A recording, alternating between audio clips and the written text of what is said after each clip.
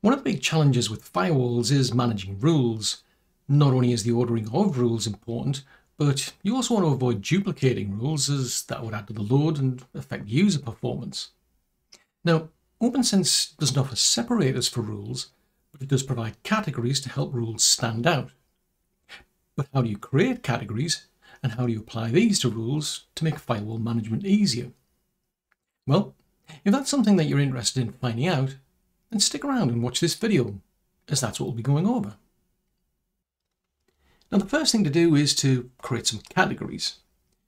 To do that, you'll want to navigate to Firewall and then Categories. And although I've got a list of categories here, these are ones that I've had to create. In other words, there aren't any actual built-in ones. You've got to create your own. So to create a category, click on the plus sign here. Then we'll give this a meaningful name. But what's most important is actually the color. Now, to set the color, what you could do is just click in this field here or click on the drop-down menu. The result is the same. You get this palette, if you will, to work with. So we've got basic colors that we can pick from, but we've also got a list of saved colors. So these are colors that have been generated over time by us. So you could pick out, say, red, for example. We could have green color and so on. Now, if you want to create your own custom colors, though, I tend to find that this slider system can be a bit fiddly because the dialog box that we've got here can easily disappear. Oh, there you go. See, it just suddenly disappeared. I've clicked on somewhere and all of a sudden it's just disappeared. It's most common if I drag a slider. Going with that one. Yeah, it's hit or miss. Sometimes it happens, sometimes it doesn't. It's as if I'm not overly impressed by that, let's put it that way. But what we've got is some hexadecimal numbers in here. And it's probably easy just to create your own colors if you want by going to a site like this one here, for example. So here we've just got a slider. So we could move this about to pick different colors. So I could go for that one there, which is a kind of a cyan color. Now, what I want is just a hexadecimal part there. So I'm going to copy that. I'm going to paste that into there, return. And there's our cyan color. We'll click on save. And there we go. We've now got our actual category there. So we're getting 7 per page. And you can build up as many categories as you want. Really depends on, well, how many different types of rules you need, I suppose. So now that we've got some categories, we can start applying them to actual rules. And you can do that when you're actually creating the rule, or you can actually edit existing rules and apply categories to them. Basically, it's the same process.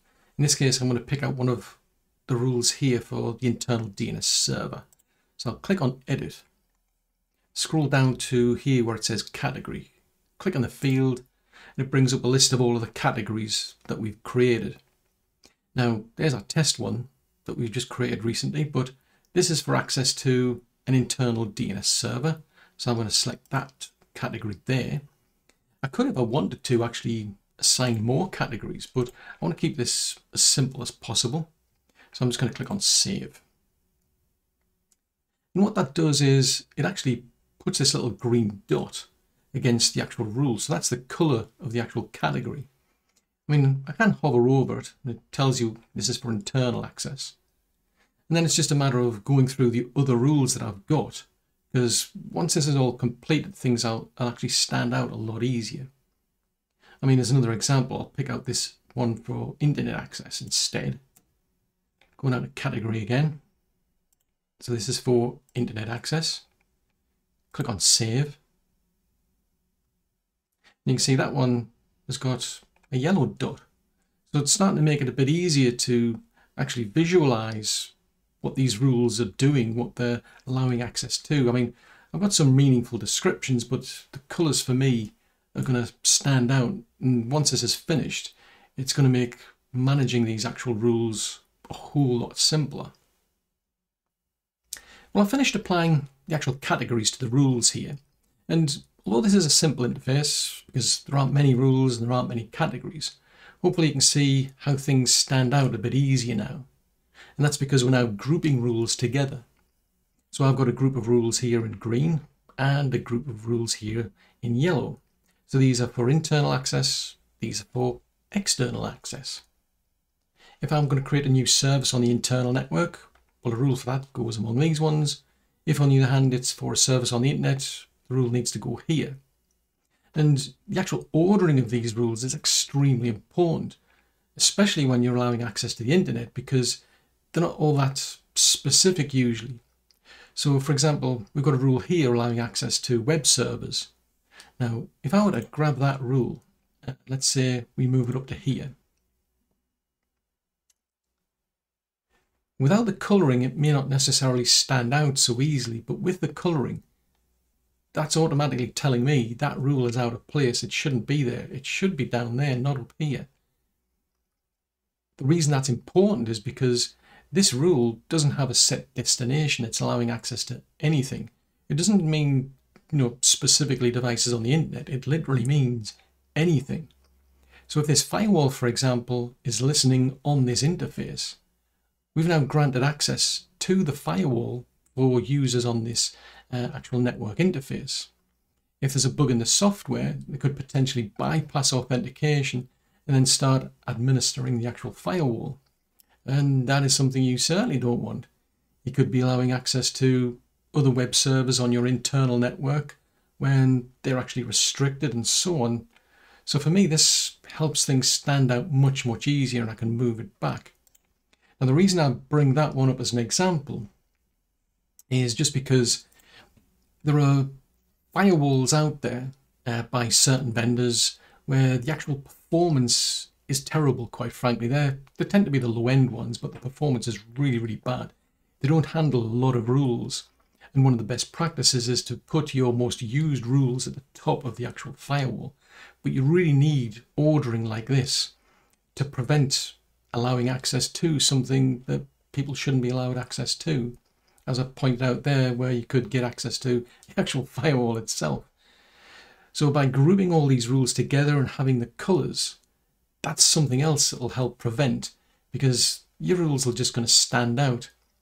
And so to me, it's not the best solution. I don't have separators, which I would have preferred. But also, having said that, because I've got the colors, it does make it easier to understand what goes where. It'd be very useful if you've got like different rules for different departments, for example. You could group those together. If you're going to be creating new rules for a certain group, it would be easier to just glance over those group of rules to see if you've already got a rule that exists, rather than creating a completely new rule and just adding to the load of the firewall. So yeah, even though we don't have separators, I do quite like these categories because it makes things a whole lot easier to manage. Now, if you find this video to be useful, then do consider subscribing to the channel, as that would really mean a lot to me. But it's also a good indicator to let me know how videos like this are helpful to people such as yourself that are watching. In which case, thank you. On the other hand, if you're not ready for that level of commitment, then I'd really appreciate it if you could press the like button, because that way that'll help to get the video out to other people that might find it useful as well.